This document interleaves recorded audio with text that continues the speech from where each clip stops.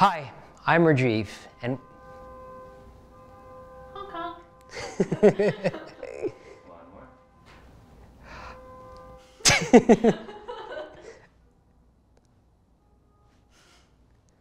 Hi, I'm Rajiv, and today is part 3 of my Halloween costume saga, meeting with Alexa for the fitting of the toile. How many parts do you think your Halloween costume will have? Probably 14 or 17. We're gonna lose track of them.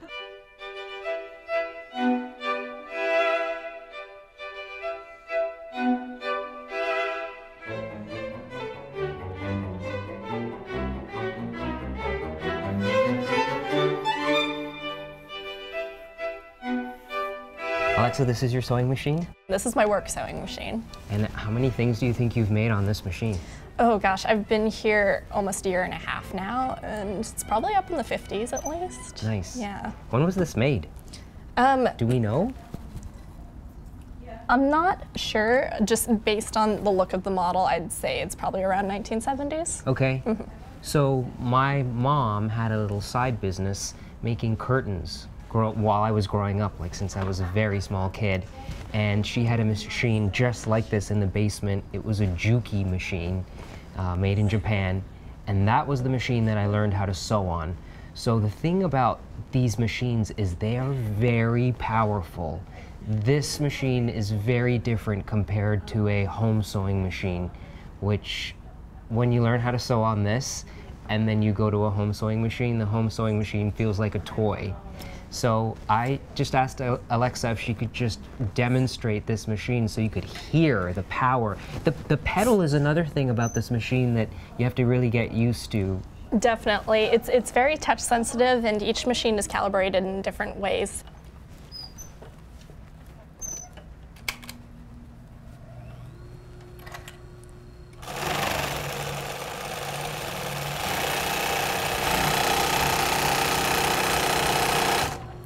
So that's how fast it can go.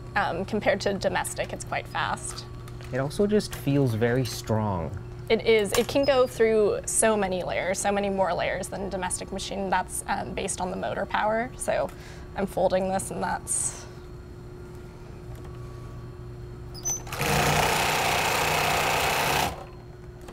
Like you could sew denim on this, right? You could. Like multiple yes. layers of denim. You could even sew leather on here, depending on the foot. Yeah. But yeah, the power of the motor makes the feed dogs be able to handle this many layers. Yeah. So that's something that's really kind of crucial when you're making clothing with all different material, and you really want to be able to sew it properly so that it's held together securely. These industrial machines are kind of vital, and I don't have one in my apartment in New York. So for this doublet, it's going to be all hand sewing, which is what they would have done in the 15 and 1600s. But I did just want to show everyone where you actually do your sewing, because this is kind of sentimental to me, because this is how I learned how to sew. So I've said this before. I have some kind of weird attraction to irons. Like since I was a little kid, the iron always just appealed to me. That sounds dangerous. It was actually dangerous, because I always wanted to play with the iron that my parents would use, and my mom would say, no, like that's not a toy. And because I was a brat and I would throw tantrums and stuff, she would say, okay, fine, you can play with it, but you're not plugging it in. And I was like 3 years old. And once, when they weren't around, I was playing with it and I plugged it in, because I knew how to plug it in. And then I left it on the carpet and left it there, and it burnt a hole through the carpet, and they ran up like, what's smoking? And it was this whole thing, and that burnt mark on the carpet was there for the 15 years that we lived in that house. Oh my gosh. Bad. This space is just for ironing, and this is where Alexa irons the cloth before she cuts it out or in the process of making a garment. And Alexa, can you tell us about these actual irons, like how they work, So please? this is an industrial gravity iron, and the gravity part of it comes from the water tank that's up there, and that's how we get the steam, whereas most domestic irons, it's holding the steam within the base. Okay. Because it travels farther and because of the weight of it, it just distributes the steam more evenly. Mm-hmm. There's no, is there a temperature setting on the iron? There actually is a temperature setting on the iron, but for the most part, you don't need to mess with it because it's better at adjusting itself to different fabrics than a domestic iron is. So with a domestic iron, you want to be using the highest heat setting for cotton. Yep. And maybe a median heat setting for a silk like this, but with that, you don't need to continuously adjust. So this kind of iron is actually something that my mom didn't have. And it was, I think it was the only sort of piece of the puzzle in her industrial endeavor making curtains that she didn't have. She had big cutting tables, she had the industrial sewing machines, she had the fabric shears that were very heavy, but we had a home iron. And it was a lot of work, like to actually get things ironed properly, whereas this, it happens so quickly, right? Yeah, definitely. This is more conducive to a studio setting and just lots and lots of work on it. And that's why we have the ironing table as well, so that stuff can be spread out as flat as you possibly need. And without even adjusting the temperature, you're going from cotton to silk and it's not burning it. Exactly. Some of you probably have never seen these things as part of ironing, but going back like 500 years, garments were shaped not only by sewing them, but by pressing them. So the tailor or the seamstress would sew the cloth in a certain way. And what Alexa has done here is she's created a dart, which is right here. And a dart creates the sort of curvature to the garment. Like this dart right here is necessary to go over the bust. And maybe, Alexa, you can show them with this dart that you've sewn how the ham is used.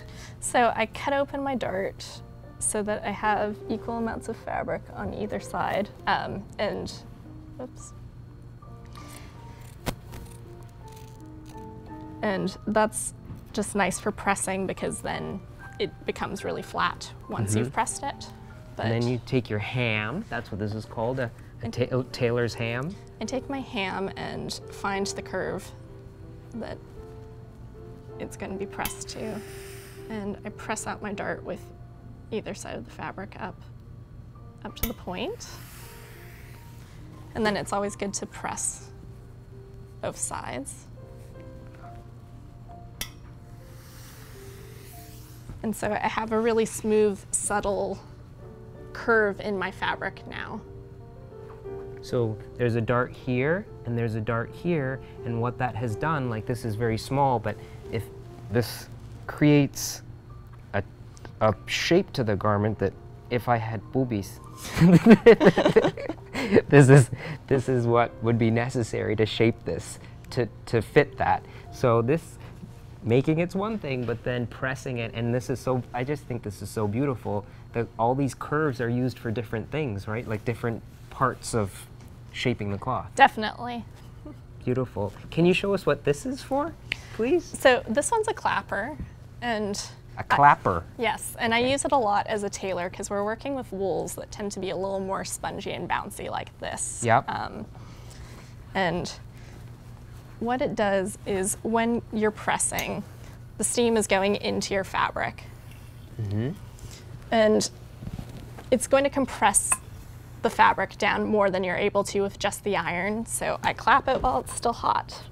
And all that steam is going up into the wood and being absorbed by it quicker than if I just let it cool and dry. And then when I pull it off, it's much flatter. Ah, so it's like a crisp. It creates a very crisp edge and crisp shape, and that's good for like lapels, turning anything out, bagging things, the edges of hems, so that all that fabric is just real flat. And compressed. Clapper. Clapper. Okay. And without that, like if you just ironed it. Without that, you know, even using as much strength as I can to push that down, it's not cooling quite as fast. So see how it still stays quite bouncy. Yep. as opposed to that. This part's really exciting. Alexa has drafted the pattern for my doublet, and it's all to size, and she's marked my measurements. I think I have, do I have Marilyn Monroe's measurements? 34, 29? Oh, definitely. 34? Lovely hourglass. I've always thought so, right? That's pretty hourglassy, right? 34 chest, 29 waist. Let's do a little primer for people. When fabric is being woven, the way it starts is that threads are put onto the loom, and that's called a warp. And if you need to weave 12 yards of cloth, historically, they would put on 12 yards of thread as the warp, or 14 because you have some waste. So once the loom is threaded with the warp, then they actually take the shuttle and they weave back and forth, and that's called the weft. The weft runs across the warp back and forth. When the weft goes over, under, all the warp threads, as it's going in and out, what it's doing on the very last part of the warp, it's creating a locked edge, and that is called the selvage. I love nerding out on this. So I think a lot of people out there have heard of like selvage denim. And selvage denim is when you turn your jeans inside out and you look on this edge right here, and you see the finished edge of the cloth. And sometimes if they're intentionally weaving denim for selvage jeans, they put like a red thread in there, or they finish the edge with a different colored thread so that you can see that that's the selvage. If you were to lay this out onto this cloth, like what would be your process? You don't have to lay it out on like on the grain, but just to show viewers. So the rule of thumb is you find your selvage edge, and selvage edges should always run up and down the body. So that's going to be your narrower width of fabric, and then your yardage is the other direction. And I've drafted my patterns where on the stock paper, that's my grain line. So this is your center back. Center back and center fronts generally you want to keep on the straight. So I would find my selvage edge and arbitrarily, you know, pick how much room I'm going to need for my seam allowance. And I'm going to say that I want that center back on the straight 9 inches from the edge of the fabric. So I'm measuring over here, I'm pinning it down, and then I'm making sure that at the bottom it is also 9 inches away from that selvage edge. It's very important that the pattern piece is put on a certain direction of the cloth, because if it's put in the wrong direction, it won't lie on your body properly. And this is the fascinating beauty of creating clothing, is for thousands of years, man has figured out how to actually adjust the cloth to make it flattering on the body.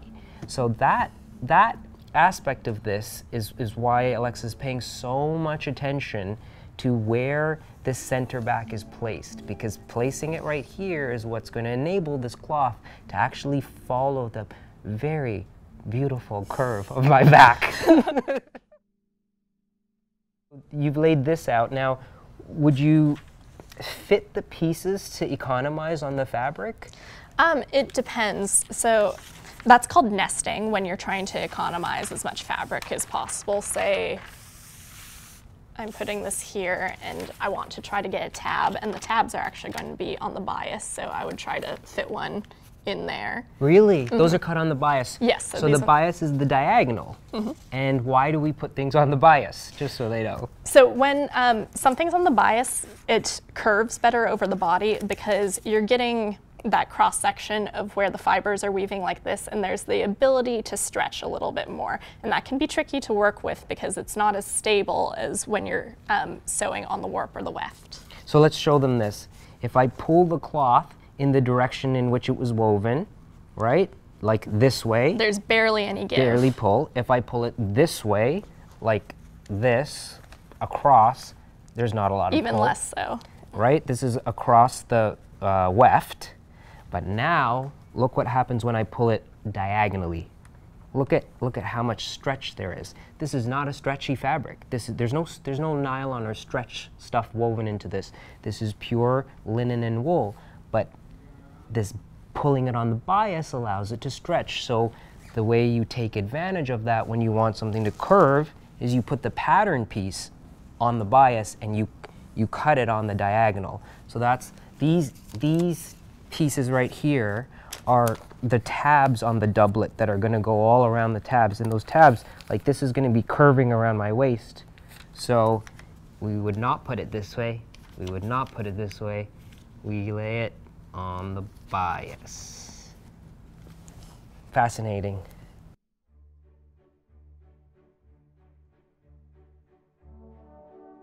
Well, here we are, and Alexa Figuerres, a very skilled tailor, has created something that has kind of blown my mind. Because when you said you were going to make a toile, in my head, I thought it would be something that was very simple. This ain't simple. Alexa, will you please bring him in? Of course.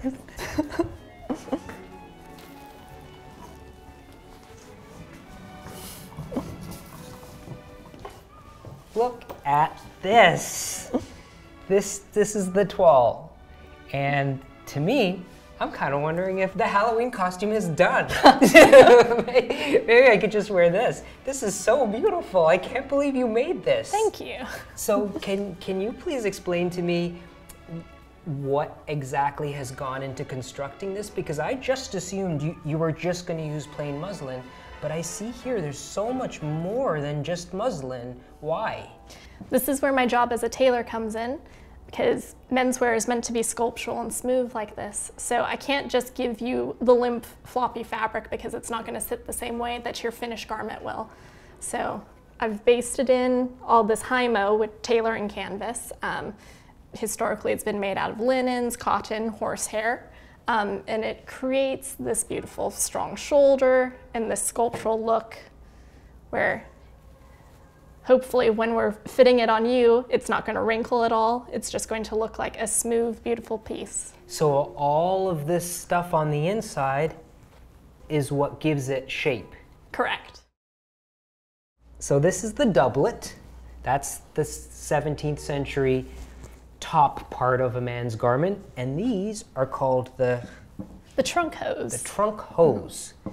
And Alexa was explaining to me that these also are not just muslin. You've done stuff on the inside of these too, right? So oftentimes if you're doing like a dress, you don't need to do a lining for any reason, but in this case it was very important to add the lining because it's smaller than the external fabric, and that's what's going to create this big balloon shape because it's constricting it on the inside. I just love seeing this because it seems almost surgical to be able to look on the inside and to see the construction of what makes it beautiful on the outside. Can you guess what the next step is? If you know what it is, say it out loud. That's right. I have to try this on. Right? Okay, let's do it.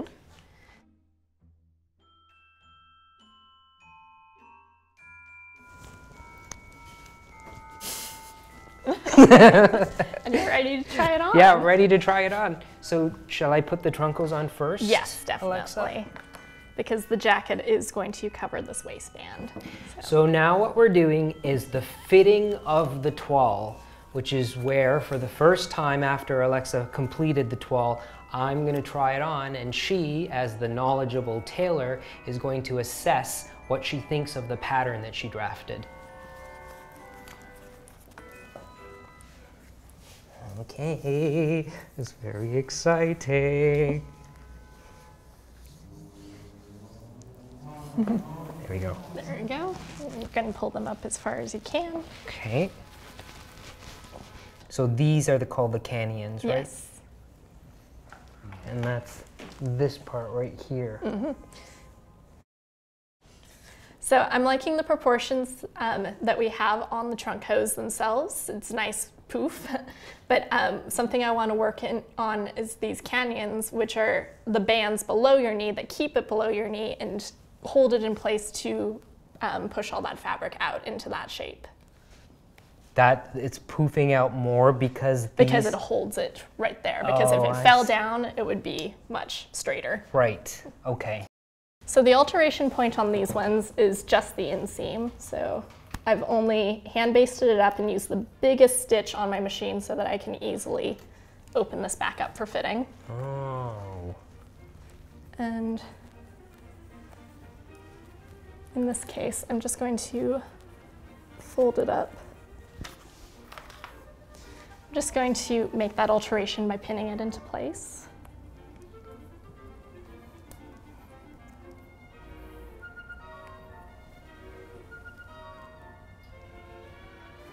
How about that? That feels great. Great. And yeah, and it can still bend. So then eventually I'll go back to my paper pattern and I'll transfer that to the other side and I'll cut down what I have in the flat pattern so that it becomes that. Wow. So the reason we're doing this is because if we just took the paper pattern, put it onto our good cloth and cut it out, there could be grave errors that we wouldn't be able to fix, right? Exactly. Because once you've cut cloth and there are parts that you've taken away, you can't put them back together. So it's better to make all your adjustments now on the prototype. This is something I've never done before, like making a toile, but it makes so much sense to do all the hard work here. Mm-hmm. And then it's practice because you've sort of done it once most of the time. If you're making your own toile, that is. Right. Yeah. Okay, what's next? How are we feeling about the waist? Does it feel secure? It looks good to me, but can I have you turn around? Is it too tight? Is it too loose? It's not too tight. It looks feels good perfect, to me. actually. Okay, good. Like when I sit down and my stomach expands, it's more constricted, but it's still not uncomfortable. Would you like it to come out a tiny bit so that? No. Okay. I think it's great. But yeah, it's always important to try to do the movements that you think you'll be doing in the costume. Sitting. I think you'll be dancing a lot. Sitting, dancing. Yeah, I can really move around in this. Sitting's the big one. I just want to see if I'm, yeah, it's fine. Perfect, yeah. Because those two anchor points are really important to just keeping that volume the way it is. Okay. So that means let's move on to the jacket. This is exciting. Would you like to? Sure. And these will cut very close to the body. Yes, so it's really, really tight. So, oh, can you get your hand through or do you need me to undo? I think I can actually. Okay. There we go. How did they do this by themselves? They didn't. You would have a manservant, right? There we go. There we go. Beautiful. Wow. How would I have done that by myself? Wait, how do I get it off? Well, you always have somebody to take it off you. Oh, so handsome. How does it, I haven't seen myself. How do you think? You look really good. You said you wanted it tight, so I made it tight. Okay. Okay, I'm gonna step into the mirror. Okay. Wow. I feel like I've gone back in time. What do you think, Alexa? I think I made a very good fall. It fits you really well. Yeah, it's beautiful.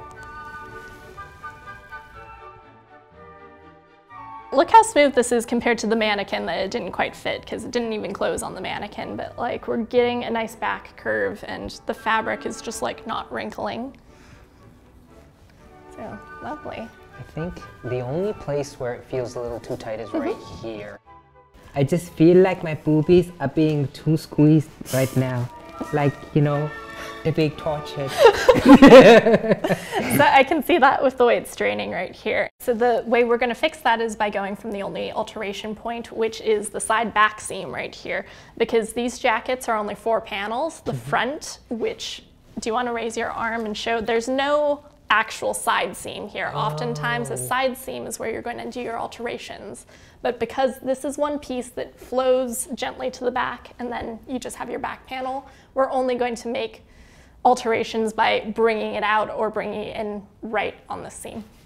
I also have to open up the seam of the armhole, because you alter one thing, it makes alterations for a whole bunch of other things too.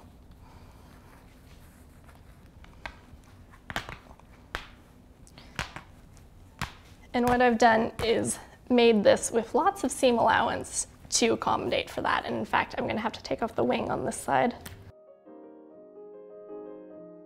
because this is just something for style, and that's going to be in my way otherwise. And that was just hand sewed on. Sorry, can I have you turn? So that I could take it off easily. Surgical. Surgical. So this is how I'm bringing it out. I've decided that I only want to bring it out from the front of the body and not this back.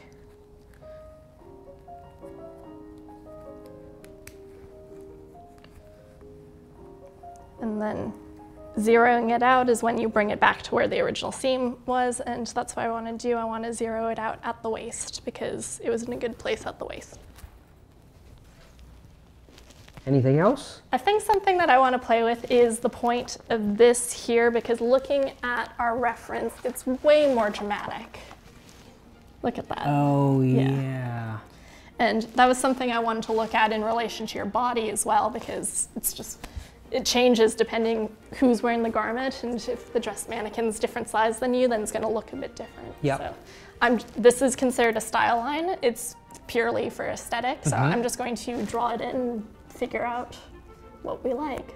Starting from here, I think I'd like to make it more dramatic by bringing it up like this.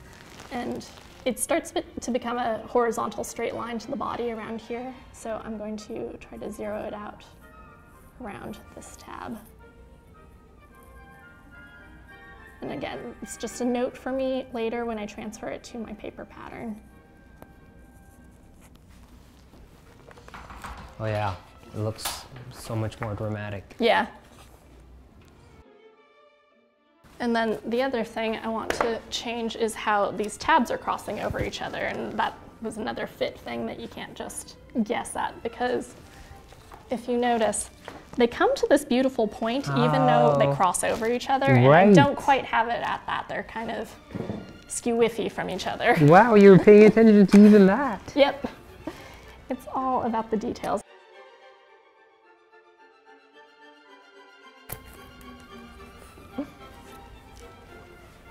There we go. Yeah. And then copy it to the other side so that it comes down to a beautiful point. Okay.